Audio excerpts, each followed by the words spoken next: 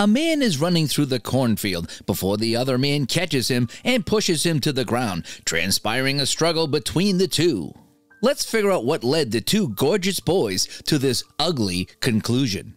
Tom is driving to his late boyfriend's rural town to attend the funeral. He reaches the Longchamp farmhouse, but no one answers his calls. He then sits on a bench outside and a key falls out. He gets into the house and tries to look for the signal to no avail. A while later, a woman finds Tom asleep on the table. She asks what he's doing in her house. He apologizes and says that he's Tom and expresses his condolences for her loss. She realizes he is the friend of her late son, Guillaume, who recently died. She introduces herself as Agath and asks him to stay a little longer and say something at the funeral. Tom says that he has written a eulogy for Guillaume, and the woman assigns him Guillaume's old bedroom for his stay. At dinner, she talks about her other son, Francis, and Tom is surprised to know that Guillaume has a brother. She informs him that Francis has taken care of the farm since her husband has passed away. They talk, and it is revealed that Agath is unaware that her son was LGBT and thinks that he is dating some girl in the city and is disappointed that she didn't visit. While Tom is sleeping, Francis walks in and menacingly warns him to stay quiet about his brother's reality and to deliver a good eulogy and then leave the town right after the funeral. At the church, Tom gets cold feet and doesn't deliver the speech, but they play Guillaume's favorite song, making Agath emotional. Tom has flashbacks of singing the song together with Guillaume. He later goes to the bathroom and gets attacked by Francis again. He shoves Tom back into the toilet seat and asks him why he didn't deliver the eulogy. Tom is not able to say anything, and Francis just slaps him while enjoying the mistreating. Francis says that Tom will have to make it up to him for not following his orders. He says that Tom will talk about Sarah to his mother, who is a made-up girlfriend that Guillaume has. Tom gets frustrated and drives off to escape away from the house. He frustratingly curses Francis and then realizes that he has left his luggage at the house, so he drives back. At the house, Agath curses the imaginary Sarah for not visiting. Francis says that Tom talked to her in the car, and Agath tells Francis to shut up and asks Tom what Sarah said. Tom quotes his eulogy as Sarah's words and says that Sarah wished she could meet Agath, but for Guillaume, love was between two people, no family, friends, or other intruders. Guillaume was her first love, and she would do anything to set things right. Agath says Sarah should have come to say all those things to her. She instructs Francis to give Tom some of his brother's clothes and teach him how to milk a cow. Francis and Tom talk about the made-up Sarah. But Francis shows Tom a picture of Guillaume kissing a girl named Sarah from his office, which he showed Agath. Tom gets frustrated and says that he is going to tell Agath everything and then leave. In the next scene, we see Tom running in a cornfield, but Francis catches up to him and they start fighting. Francis says that Tom has to play according to his rules, and Tom agrees. They visit the hospital and the doctor assigns Tom some medicines. At dinner, Agath notices Tom's wounds and asks what happened. Francis keeps making excuses and she slaps him hard across the face. She then asks Tom more about Sarah. Tom says that Sarah loved Guillaume's strong arms when he held her and his sweaty armpits on her shoulder, and continues to talk about more intimate things. Francis says that Sarah must be a sicko, and Agath starts laughing at his words. Later that night, Francis says that his mother hasn't laughed like that in a long time and urges Tom not to leave.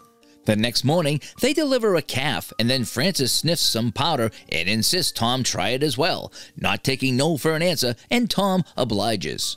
Francis tells Tom about the time when his brother made him take dance lessons so that he would mingle with people. He bought a dress for a girl, but never gave it to her. When Tom asks why, he takes him to an empty room and they start to dance. Francis confesses that he is bored out of his mind on this farm and admits that he is stuck there because of his mom. He wants to send her to a facility one day and leave. He often wishes she would die and imagines finding her in the kitchen with her eyes rolled back. He says that it would be sad, but he'd be free. He stops mid-sentence after noticing Agath at the door. She says that she has made apple pie.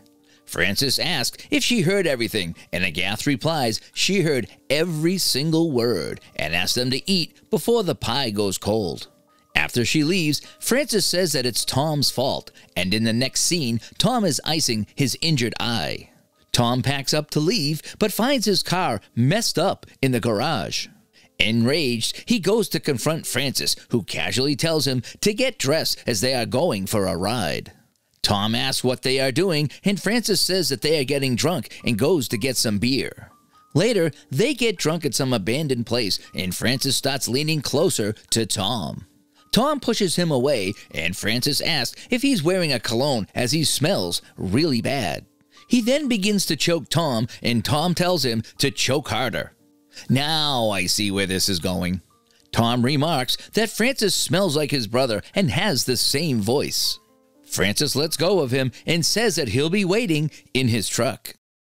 At night, Tom couldn't sleep and then goes to clean the fridge. He creepily mumbles something and stares at the distance before going to clean the barn.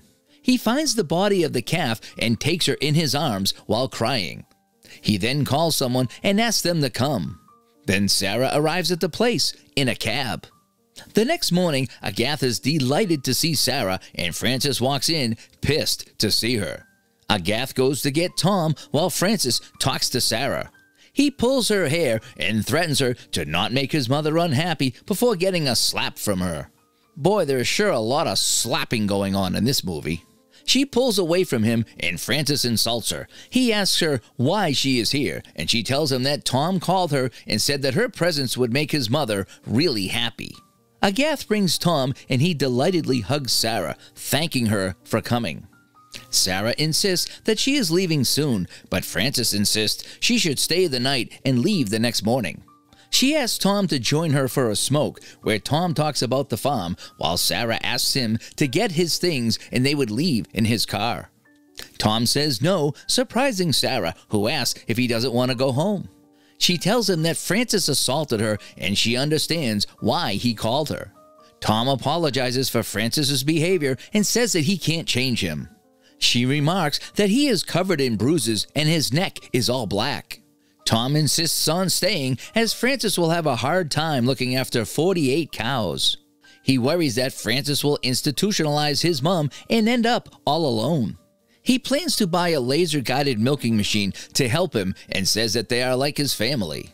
Sarah reminds him that they were strangers 3 weeks ago.